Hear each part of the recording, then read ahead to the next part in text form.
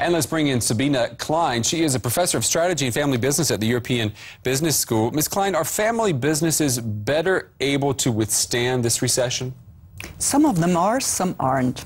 Those who have done their homework prior to the crisis will withstand. They have customers and they know how to serve them. They have employees that are motivated to serve those customers, and they've got their finance straight. The others probably won't survive the crisis. Okay, so we've got these two classes of family businesses right now. It's the ones that prepared, the ones that didn't.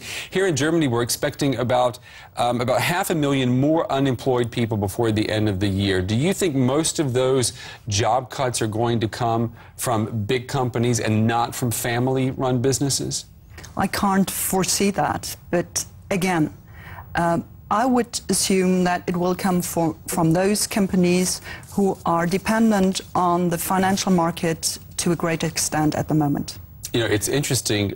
Family businesses here in Europe, particularly here in Germany, are not reporting dramatic drops in sales. And just a few days ago, right here in Germany, more than 200 family business entrepreneurs gathered in the western German town of Bonn. It was a summit of family businesses from across Germany. They gathered to show solidarity and strength in the crisis. Now, 60% of all jobs in Germany are created by family businesses. Ms. Klein, let me ask you, for the worker, is that somewhat of an insurance policy when you go to work for a family business? Well, if you know that your boss wants to be in that same company for the next 20 years, that is somehow different compared to an anonymous company where the boss changes every 5 years. Yes, I would say so. That actually makes a family business more attractive than a multinational corporation in the age of globalization, doesn't it? It does. Makes us all wish that we had a little store around the corner where we could work.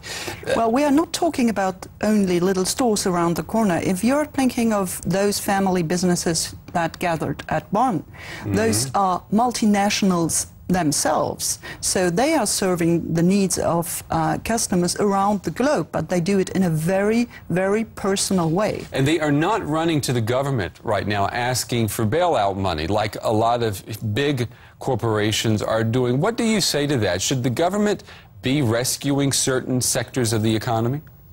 If the government invests a huge amount of money into sick companies, they might make those who are healthy in the same sector sick too. So I would really ask them to refrain from that and let the family businesses and all other businesses work.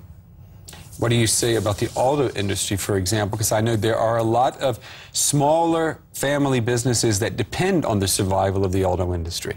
That's true, but if we've got a market that has 77 million cars potentially made per year. Now, we needed 50 million prior to the crisis. And now there are some forecasts that we go down to 35 million cars per year.